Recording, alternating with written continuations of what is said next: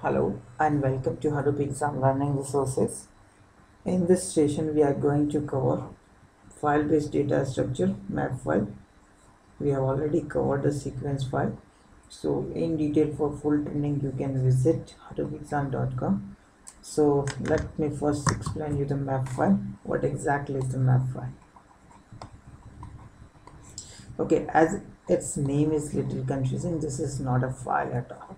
This is a directory.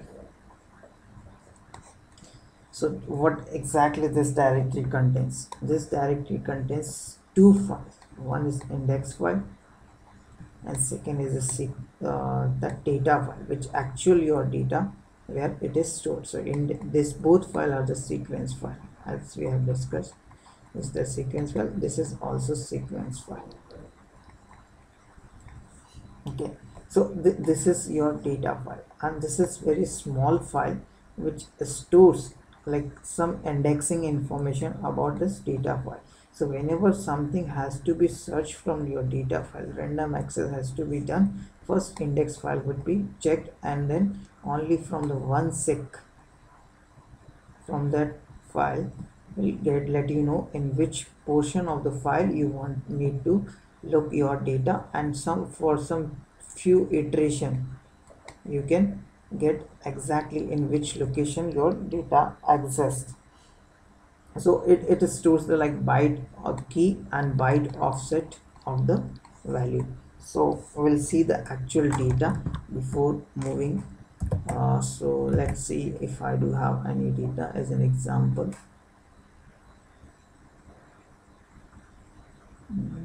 Not here, not here, not here, not here. Yeah, this is the data. Actually, this is the data.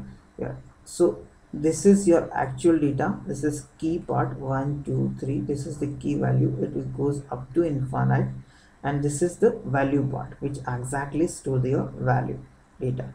So and this is the second is index file, which is very small file, which is like first key, and it will say the 1 would be my value 1 and the byte offset of that end of the record, and after 120 the next my 129 record would be available on this byte offset.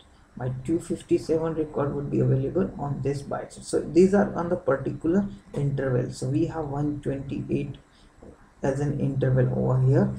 So it will become a each partition would have been up to like 128 record is stored. This is some kind of partition, and it is to the byte offset of that particular next key value whenever where it present. So whenever it is going to look for the some data, suppose some key it has to be looked over it. So let's say the example, I wanted to search what is the value of 496 in my for key 496. So what exactly is this Hadoop framework will do? It actually goes over your index file first and look for the data key, not data, which is less than and equal to 496 and max value of this. So it will get 129 257 385 and after that 513. So it will pick up this all values up to 385,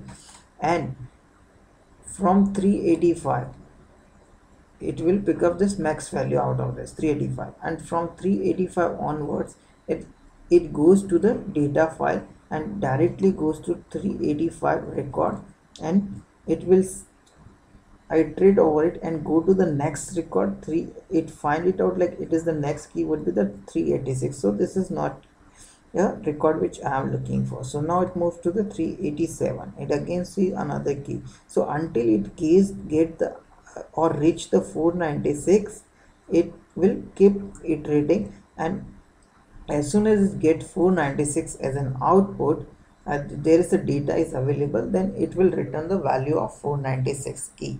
If there is, and while checking it reached 496, and after that it has reached like 497 or something, and 496 does not exist, then it will return say like 496 key does not exist, and it will return the null value. So at the max here you have seen like with the help of this index file only one disk seek is there on the index file, and at max in the worst case scenario it has to iterate 128 records to get the actual value from the map file.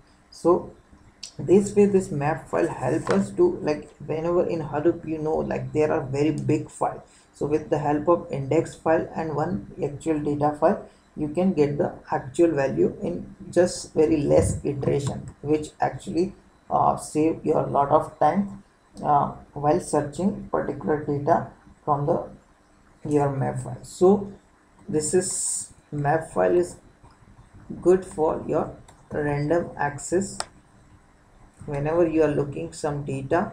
So whenever lookup has to be done, so data should be stored into the map file before getting the actual output from the map file, so it will save you a lot of time. So